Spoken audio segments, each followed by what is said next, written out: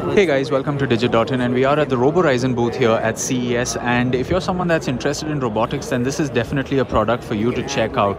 Put simply, this is the Lego for robots. So as you can see, you have a bunch of blocks out there, and you could rearrange those blocks in any way you want. You could add wheels to it, you could combine them in different ways, and you could use the smartphone app to create a program. So what we saw out here happen with this little robot with wheels was pre-programmed on the app out there, and once you hit play, you can see that there are a set of commands out there, and the robot actually performs them. So if you're someone that wants to get into robotics, get your hands dirty from the start before you get into it professionally or in education, this would be a great way to start. They have a bunch of different things that you can do. You can also attach 3D printed accessories to these, and essentially the sky is the limit based on the blocks that you have, the creations that you make. For something like this, which is bipedal right now, you could actually add a couple of more blocks and put 2 more wheels, make it 4-legged just like a car.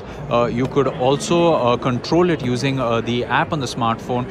And essentially there are a number of things that you could do. You could make a mechanical arm like this one and maybe lift objects, program it to do so, or control it with the app on the smartphone. So there you have it, guys. That was a quick look at what is being called out here, the Lego for robotics, and we will catch you in another video. And for more from CES, you can stay tuned to Digit.in.